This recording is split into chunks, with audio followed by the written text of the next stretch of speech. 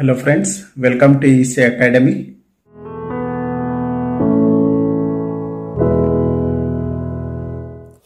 In this lecture, let us understand Kirchhoff's current law and Kirchhoff's voltage law. The Kirchhoff's current law states that the algebraic sum of all the current meeting at a junction point is always equal to 0. So, summation of currents meeting at a junction will be equal to 0. So, if we consider this as an example, here we are having a junction point where we are having different current that are flowing towards this junction as well as that are flowing away from this junction. So, the current that are flowing towards the junction point is assumed to be positive and the current that are leaving the junction point is assumed to be negative. Therefore, we can write I1 plus I2 minus I3 plus I4 minus I5 minus I6 is equal to 0. So here current I1, I2, I4 are moving towards the junction. That's why it is considered as positive, and the current I3, I5 and I6 are moving away from the junction. That's why they are considered as negative. So the algebraic sum of current will be equal to 0.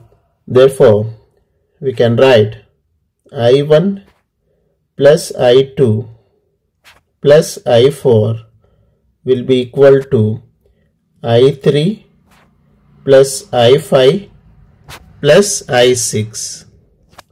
The Kirchhoff voltage law states that the algebraic sum of all the branch voltages around a closed path or a closed loop is always equal to 0. So, if you consider this as an example, here the algebraic sum of all the branch voltages around a closed loop or a closed path will always be equal to 0. In this example, we have connected two resistors in series with an voltage source. Here, the voltage across the resistor R1 is V1 and the voltage across the resistor R2 is V2. Therefore, we can write V minus V1 minus V2 is equal to 0.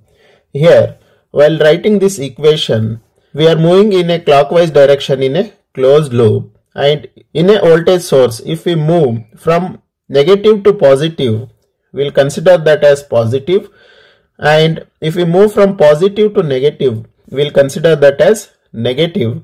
That's why we have written positive sign for the source voltage V, and we have written negative sign for voltages V1 and V2. So it will be plus V minus V1 minus V2 will be equal to 0. So from this equation we can write V is equal to V1 plus V2. This is about Kirchhoff's current law and Kirchhoff's voltage law. Hope you have understood the topic. Thank you.